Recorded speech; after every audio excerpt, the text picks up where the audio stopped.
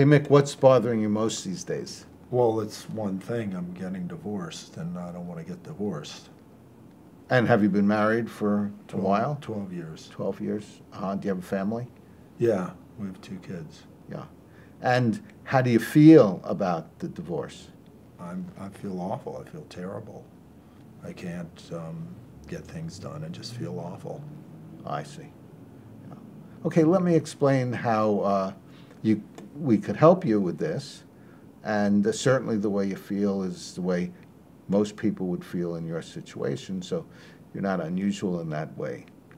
However, important insight here is that although it seems like your wife wanting to leave you makes you feel awful, terrible, and stops you from getting things done, that's not how we work psychologically. The way we work psychologically is it's never situations themselves, no matter how bad, that causes our disturbed feelings, but rather it's our thinking about those situations, particularly demands, musts, shoulds, supposed tos, have tos, demands we have in our head about the situation, such as I must not lose my wife, or I need her love and approval, or I must be a better husband, I'm no good as a person.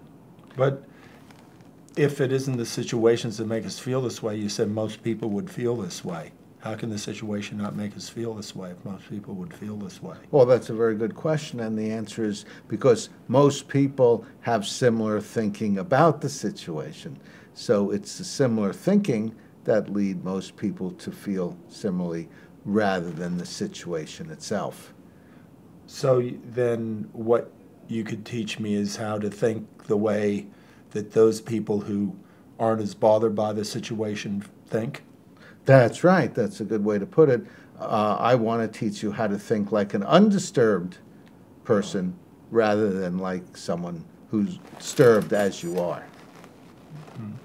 Okay, so since it's your musts and shoulds that are causing your disturbance, I must not lose her, I need her approval and love. The question is, what could you do about that?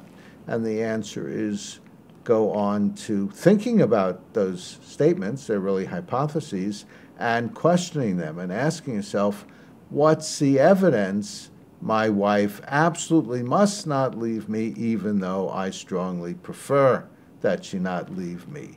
Does it follow logically because I strongly desire her companionship that therefore I need her companionship?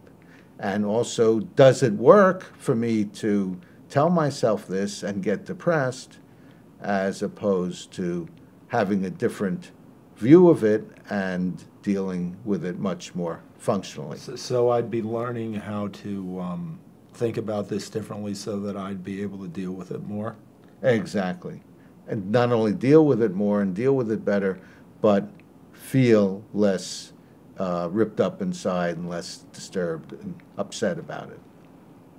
Well, wouldn't that help me deal with it more if I'm feeling less ripped up inside about it?